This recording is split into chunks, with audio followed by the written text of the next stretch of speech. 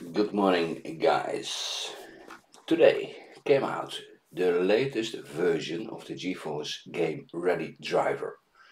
The version number is 526.86 and the release date was originally the 10th.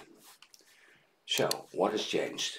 It's a special driver for Call of Duty Modern Warfare 2 and it's a GeForce Game Ready driver released.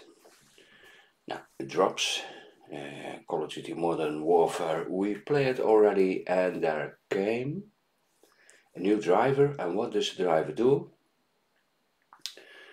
New support for NVIDIA DLSS and NVIDIA Reflex.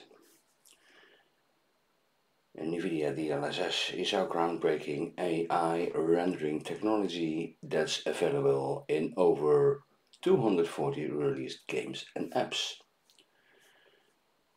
So, NVIDIA Reflex is a must-have in games, reducing system latency so your actions occur quicker, making you more competitive in multiplayer matches. And it works, really, believe me, it works.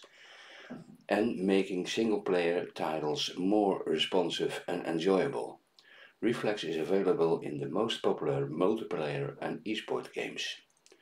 Is supported on GeForce graphics cards dating back to the 900 series and only takes a single click to enable, and it works really fine. So, when you play, or if you want to play Call of Duty Modern Warfare 2, do the install of the latest driver. Learn more about GeForce Camera here, and that's it. And don't forget, you can always go back to your old driver. Don't forget it. So, that was my news for today. Thanks a lot for watching. Don't forget to like and subscribe. See you in my next video. Bye bye. Be safe.